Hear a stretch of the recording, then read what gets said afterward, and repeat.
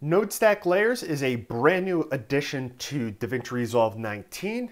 It enables you to manage complex grades within your project. Let me quickly show you how they work. If you're used to jumping between different node graphs, it's the same exact thing. We're just adding more clip node graphs on. If you're not familiar with that, it's perfectly fine. Let me show you how to set up everything. So this is going to be on a project by project basis. So we're going to come into our project settings. From here, we're going to go to general options. In the color area, we're going to see the node stack layers. We can pick anything from 1 to 4. If we were to select anything more than 1, we can add in layer labels, as you can see here. Typically, these would be things like primary, secondary, maybe finish add-ons, that sort of thing. Your workflow would kind of dictate what you would add in here, but you do have that as an option. Once we hit save, for those that are used to jumping between different node graphs, we can see that now up here we have all of the different node graphs under specifically clip. So we have 1, 2, 3, and 4. These are process in sequence. So first, the first one, then the second one, third, fourth, and then timeline. If you were unfamiliar with these different graphs, how they work is let's go into timeline and let's throw a quick vignette in here so I can show you how this works.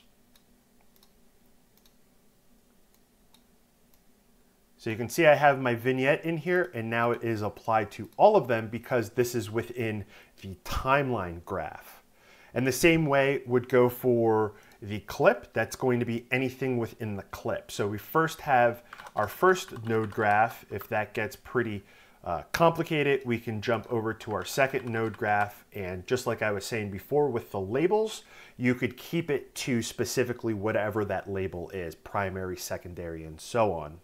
For those of you that are used to jumping between graphs, you can still add in groups. So if I was to take these two and let's add in a group, add our new group in, and now we have pre-clip group, post-clip group, and from top to bottom, that's how they are processed in sequence.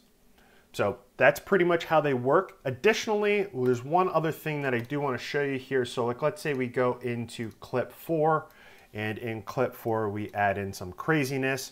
If we were to go to any of our others, being in that node stack layer, if we go over to our other clip, we could right click in there and apply active layer, and that would pull over whichever one that we're currently in from our target clip. So that is node stack layers. Hopefully you found that helpful. If you have any questions, I encourage you to jump over to Post Pro List, where we're talking about all of the new updates within DaVinci Resolve 19. If you do want to see how to use a lot of the new tools and features within DaVinci Resolve 19, take a look in the description. I have a playlist jumping around to all of the different things that are in DaVinci Resolve 19 and how to use the new tools and features. But with that being said, my name's Justin Robinson. Thanks so much for watching. Until the next one, guys. See ya.